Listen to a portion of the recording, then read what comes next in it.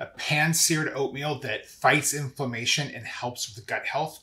You need to check this out.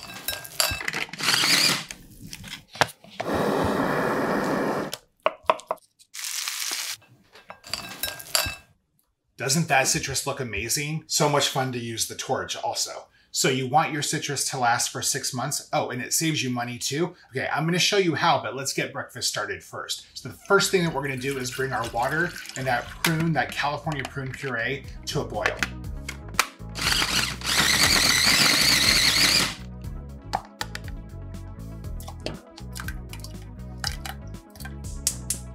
Then you're gonna go ahead and add in the following. Add in your oats, the hemp hearts, the salt, cinnamon,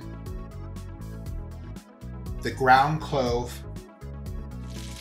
and the butter. And then you're gonna bring that mixture back up to a simmer, and I'm gonna give you some more storage tips. Okay, so first thing, how to store your oatmeal, but I have something important to share with you first. So oatmeal can be one of two things. It can be stabilized or unstabilized. So the difference is this: stabilized oatmeal is processed and steamed. It's done so it'll last for a very long time.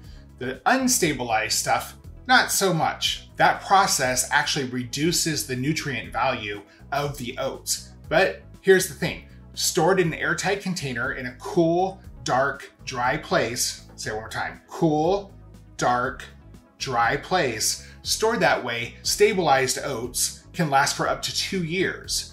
Unstabilized oats, about 6 months. Okay, so that oatmeal mixture that we brought to a simmer, you wanna cook that for about 15 minutes. And you wanna cook it to the point where the oats are tender and the liquid is completely absorbed. I got more storage tips.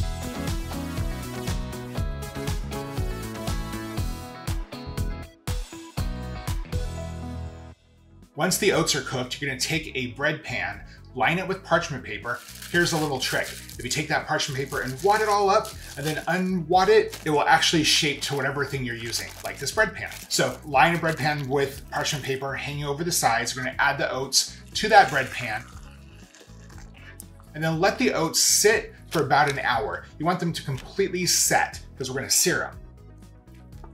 Okay, let's get to some storage tips. Okay, so storing citrus. Want it to last for 6 months? I've literally had my fresh citrus last that long. So it looks great on a bowl on the counter, worst way to store it. Looks great, worst way to store it. So what you wanna do is put your citrus in a bag, preferably one that you can seal, and put it in the refrigerator. It likes to be cold. Citrus is a winter fruit. So store it in the refrigerator, store that way in a bag, protecting it from the elements within the fridge. It'll actually last up to 6 months. I kid you not. Okay, so now you know how to store your citrus. Let's get to using some. So you're gonna take your orange and your grapefruit, you're gonna cut them into thick slices. We're gonna take those slices, lay them out on a baking sheet, pat them dry, and you're gonna have to do this again, but pat a slice dry, pour some sugar on it, got that song stuck in my head now, pour some sugar on it, and then brulee it with the food torch.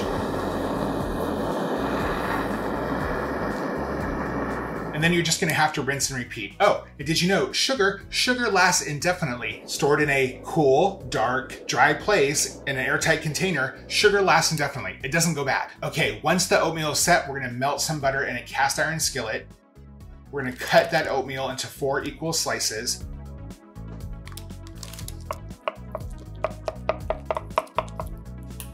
And then you're just gonna sear each side of the oatmeal cakes that you cut. Now here's the thing, the oatmeal is very pliable, it's not gonna take much for it to break, so don't overstuff your skillet. You want just enough that you can get it in there, sear it, but also move them over and flip them for searing on both sides. You wanna sear them for about 3 to 5 minutes till they have a nice char on the side that's in contact with the pan. What I love about this recipe is using those California prunes to sweeten that oatmeal. You could make it sweeter. You could add more prunes if you wanted to. I had it just enough to have a nice, lovely sweetness in there, but not too sweet. I'm not a big dessert breakfast guy. So you have your prunes in there, you made this delicious seared oatmeal. You're gonna top it off with that bruleed fruit. You're gonna top it off with some pistachio.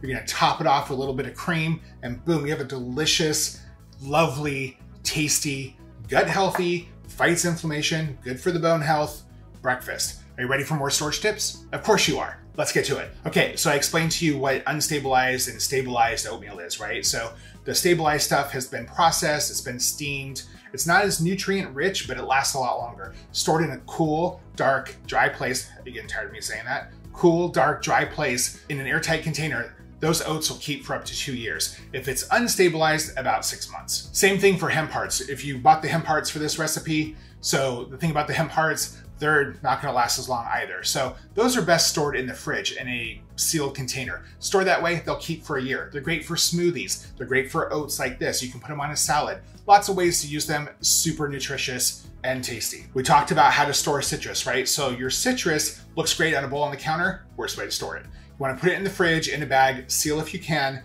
Kept that way, I've had my citrus last up to 6 months. Now, here's another tip about oatmeal. Did you know that you can toast it? So if you take the oats and you put it in a fry pan dry and just toast it over a medium heat until they kind of start to brown, you'll add a really nice caramel and vanilla notes to your oatmeal that are just lovely. It's a little bit extra work, but I suggest trying it. And you know I'm all about the food waste, right? So I told you how to store your citrus. What do you do with those peels that you're not gonna eat? Well, you eat them. You can actually take the peels from citrus and candy them. One of my favorite ways to do that is dip them in chocolate after they've been candied, add a little sea salt.